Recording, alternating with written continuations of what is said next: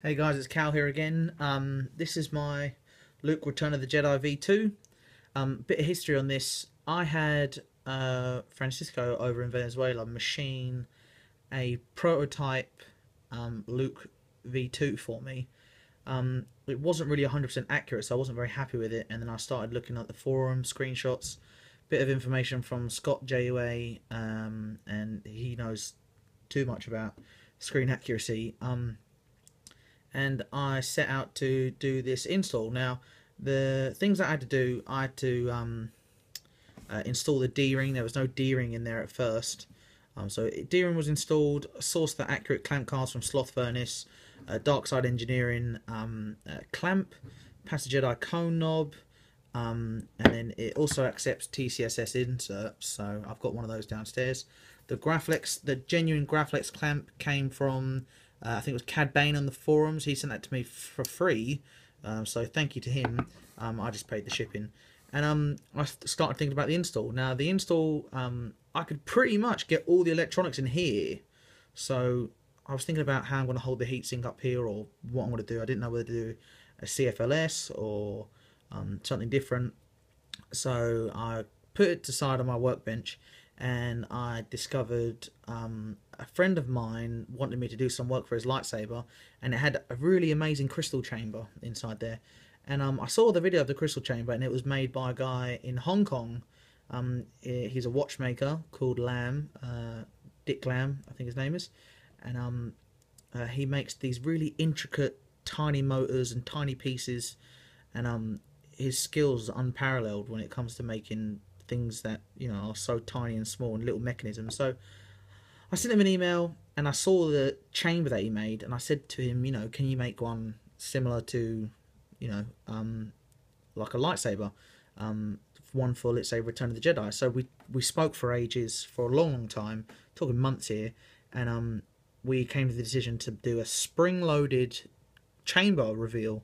So you would twist the saber, it'd pop open, and there'd be a crystal in there, and then obviously being a watchmaker, he's got these tiny motors, and we thought, why not make the LED spin? So it came to me at first, there was problems with the heatsink module. I had to do some more machining, and it just wasn't good enough. It wasn't working properly, it was stiff, it was grinding, the spring was too thick, and it was just rubbing against the inside of the saber, so it didn't have that nice smooth spring load. So did a bit more, did more machining, sent it back to Dick, and I said, look, you need to get me one of these springs that are not as thick, like 0.8mm wire. So he did that. It was here with him for a while, and it finally came back today, and now it springs up and down really nicely. So this is the actual saber. You don't actually have to undo the clamp for it to pop open. You just twist it and then like that. So that's the crystal chamber. It does light up, it does spin. Obviously there's no electronics in it right now, but literally that is what the inside is going to be like. And then you just close it down, twist it, and that's it, normal again. And it's pretty accurate. You look down the barrel as well, the LED goes in there, and it won't be uber bright or anything like that, but it still will be bright. Don't get me wrong, it will still be very bright. LED engine's going to be wired in series, both the green dies. So literally simple as that. It's like that, opens up really nicely, that spins, that lights up, it's gorgeous.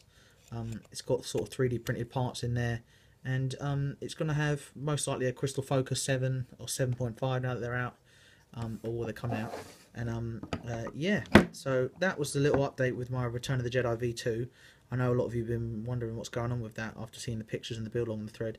Also, it has 2 special switches milled in here, so you just tap it like that, aux and stuff, and it's got a 3D printed rocker in there that allows for that to happen. So you see that rocker there, that presses on the switches, this little rocker, and you press that with the clamp card. Very nice and easy, and really responsive. So it'll be activation aux, something like that. Obviously I'll put a bit of tape under there to keep it nice and secure. So that's the Return of the Jedi V2. That will be for sale soon. I did just buy a Mustang, so I need to sell these lightsabers to cover the costs of that. And yeah, I hope you guys like it, and it's just a nice little update there for you. Cheers.